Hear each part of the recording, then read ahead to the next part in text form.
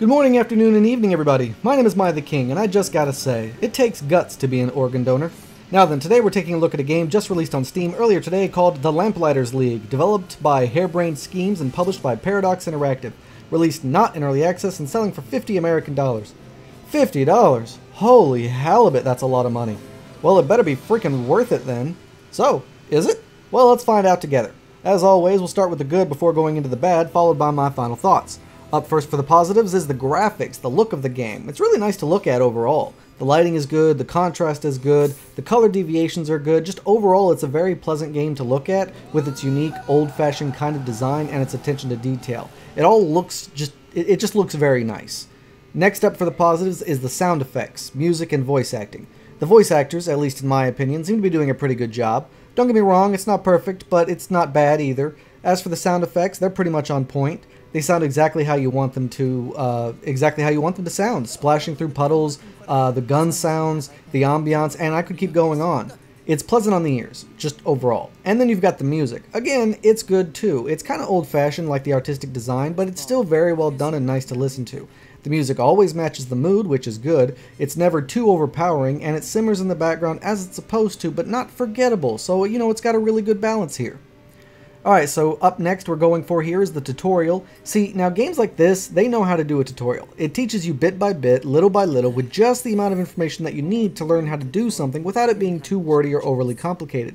And then, as they're giving you the tutorial step by step, they also have you apply the things you're learning all in tandem with a story as you're being introduced to the game and its characters. Overall, a great tutorial done very well, and if you know me or my channel, you know that this is always a big part of me taking a look at a video game. It's tutorial, and this one did it good. The user interface seems pretty legit. It is a bit lacking on the options choices, but everything is, for the most part, pretty easy to navigate and understand. The biggest problem with the UI, however, is that there aren't any tooltip bubbles explaining what something is or what it does. Like, okay, I know that this guy picked up bandages, and I know what they do in theory, but a lot of different games use them in other ways. You know, it doesn't heal you, but it stops bleeding, or it will heal you, or it'll do both.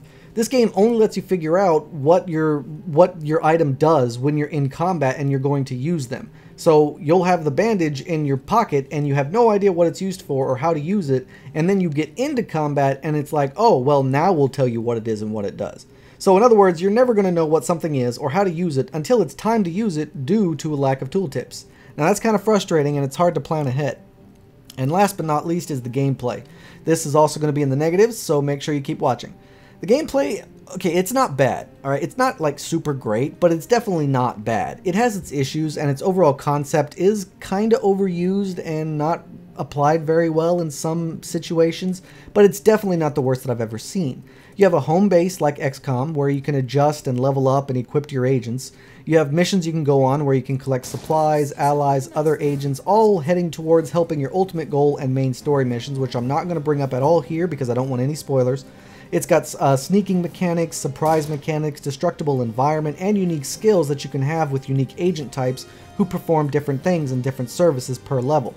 For instance, you have a bruiser, kind of the melee heavy hitter fighter kind of agent. You've got the saboteur, and you've got the sneak. Saboteurs can unlock doors, sneaks are better at hiding, and they have these assassination knockout type moves so you can take out lone guards. I don't know if there are other types of agents because I didn't get farther than that, but the game didn't really make me think that there would be. Maybe there will be, I don't know. Same thing with weapons. While you can't change their weapons that I know of, you can adjust their armor and weapon mods, along with accessories and inventory items that you can take with you and use on the battlefield like bandages or grenades. While you're in a mission, you can switch between your agents and utilize their skills in that level. You can then have them move as a group or have them move as individuals. Since characters like the sneaks are harder to detect and might need to go and take out a lone guard, you don't want the other two following behind, so you'll have your sneak go solo and then hide and make his way towards that lone guard. It's a lot like XCOM, so keep that in mind. While you head to a mission, you move your characters in real time, but when the combat actually starts, it's turn-based cover kind of game, you know, like XCOM, so to be expected. Alright, so that's all I got for the positives. Up next is the negatives, but before we go into that, I need a little bit of help from my community. My channel only gets more public and more widespread if it gets more views. So I need my viewers out there to share my channel and my content online and help get the word out so that more people will actually see my stuff and then come check it out. It helps a lot more than you may think, and I'd really appreciate it. Also, a like and subscribe would be nice too. Now then, on to the negatives. Now the first negative is that price tag. It feels way too high for a game like this. Don't get me wrong, it has nice graphics, sound, and voice actors, sure, but despite those nice things, $50 just seems a bit too high to me. I feel like 30, well, maybe not 30, maybe 40 would be more appropriate here. I mean, it lacks a lot of what I would expect from a $50 or $60 game.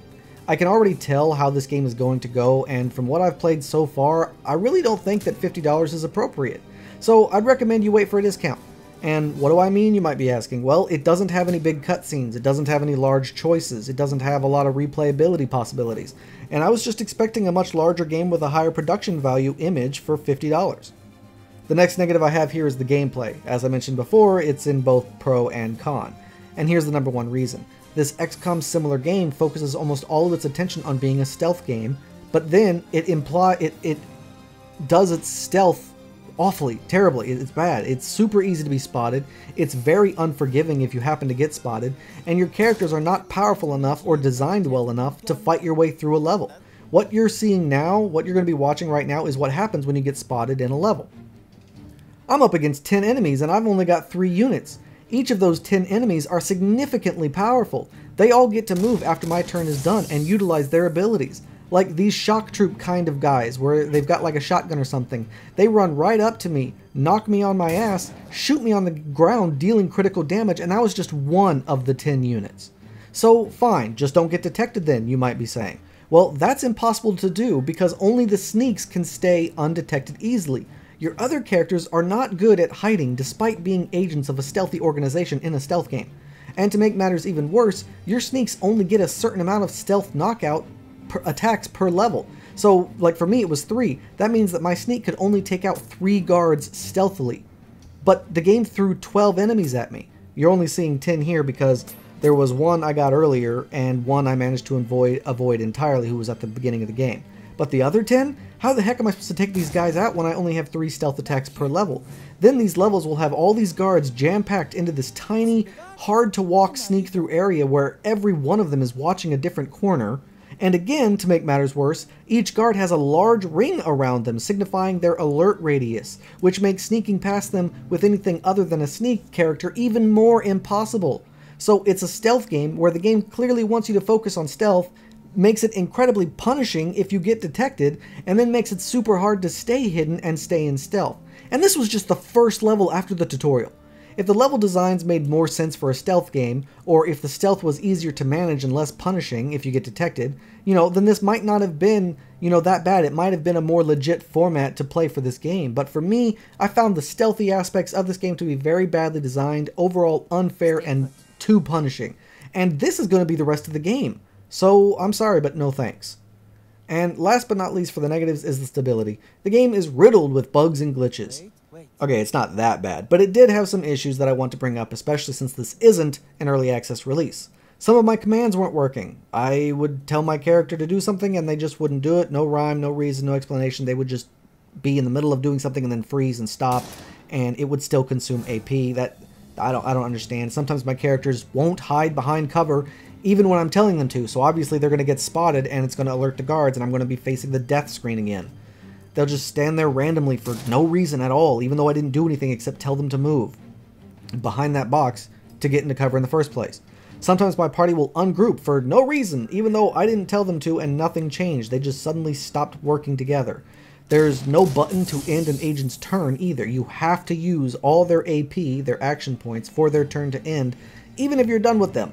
So that's really annoying. Like, at least in XCOM, once your unit ran out of AP, they automatically went to the next unit. Why not do that here? If you're going to take everything else from XCOM, why not take that?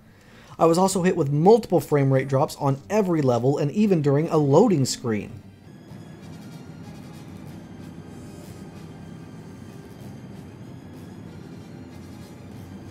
And overall, it wasn't running all that smooth. The gameplay wasn't working the way the tutorial told me it was supposed to work, and honestly, it probably needs a patch or two to clear up these bugs, which is probably what led to me lacking enjoyment a little bit. Alright, so that's all I got to say about the negatives. So, on to my final thoughts. What do I think of the game?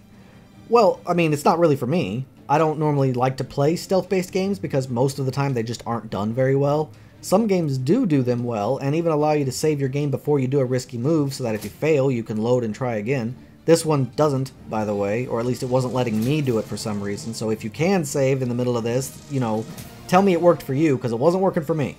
But this game's focus on stealth makes it slower, and when it's not even working right, or it sets you up in these really hard situations from just level 1, it just turns me off on the whole thing. Now don't get me wrong, the game does do a lot right here. Its overall idea is interesting, the writing is really good, the plot is really interesting, the characters have good personalities that aren't all cringe.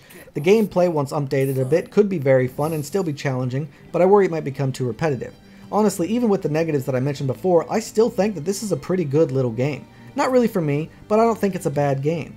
Would I recommend it? Yeah, I guess so. I mean, I personally would wait for a discount because I still don't think it's worth $50, you know, but so that's if it were me. But, you know, if you like the idea of a turn-based stealth game with some actual thought and effort put into it, then yeah, I would encourage you to try this game out. But if you're looking for something easier, more casual, less stealth, or more RPG-ish, then you might just want to pass on this one altogether. Alright, everybody? Okay, so that's all the time I got for this video, everybody. If you have any questions or concerns, please let me know in the comments down below. Don't forget to like and subscribe, and I can't wait to see you all again on my next adventure. So until then, I bid you all farewell.